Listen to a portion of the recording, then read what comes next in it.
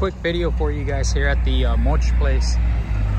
Can a 2012 Silverado with a dump trailer, 14,000 pound dump trailer, double axle, can it hold 9 yards of mulch? We're gonna find out if it breaks my truck. The most I put in there was 8, so I don't know. I think it should be okay. But it's an extra 800 pounds, right? Let's see here. Here's the first load. What's really cool, what I like about the trailer with the double axle, when they put the mulch in there, like the truck doesn't move, you know, because all the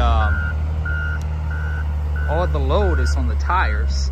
I have a single axle utility trailer, you know, a 12 footer as well, and that one, it doesn't, you know, when they put the mulch down, that joker just, like it bounces, you know, it feels the pain.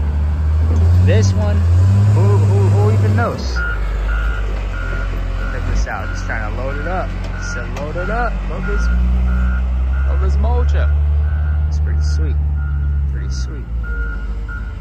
All right, so here we go, second load. So I've kind of been learning right there what he has. That should be about between 2.5 and 3 yards of mulch is what my best calculation is as to what that is. So after this, he should load up probably 2 more, because we got a total of 9 yards. And I'm pushing the limits here.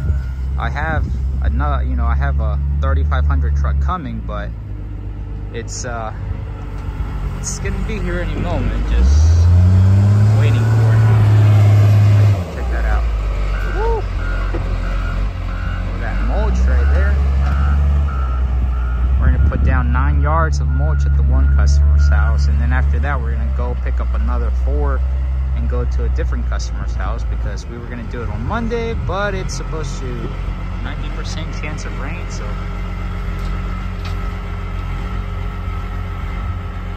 there it goes. All right.